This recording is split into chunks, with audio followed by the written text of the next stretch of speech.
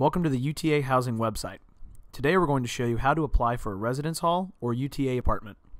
From this page, click on the Apply Now button. This will take you to the Apartment and Residence Life page. For this example, we'll click the Residence Hall option. If you're looking for an apartment, click on the Apartment option. This is the housing portal.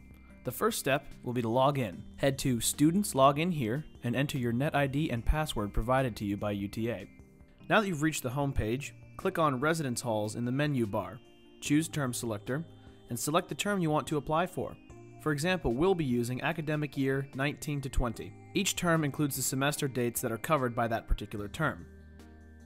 Next, you'll be entering your personal and contact details. Don't worry about the first selection. It can't be edited, and it will download automatically from MyMav within 48 hours. Fill out the rest of the page with your emergency contact, missing persons contact, personal email address, and a few additional details. Up next, you'll fill out a series of questions to create your profile.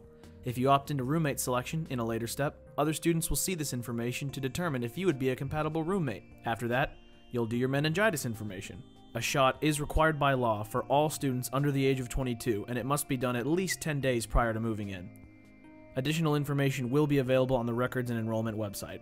Once you're done reading, check the box at the bottom and continue on to the Centennial Court information page. Centennial Court is a privately owned apartment complex on campus property. If you wish to apply to Centennial Court, contact them directly. If you do not wish to apply there, continue with this application. Answer all the questions at the bottom and click Continue. This is the Residential Learning Communities page. Residential Learning Communities, or RLCs, allow students to connect their academic experience to their experiences outside the classroom. Please note that RLCs are available for first-time freshmen only.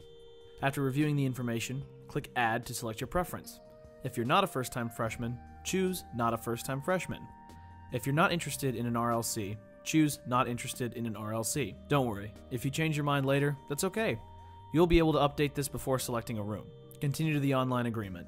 Your screen name is your net ID. If your prospective roommate has this information, they can search for you using your screen name. Choose if you want to be searchable by other students. Share a short description about yourself that you'd like other students to see.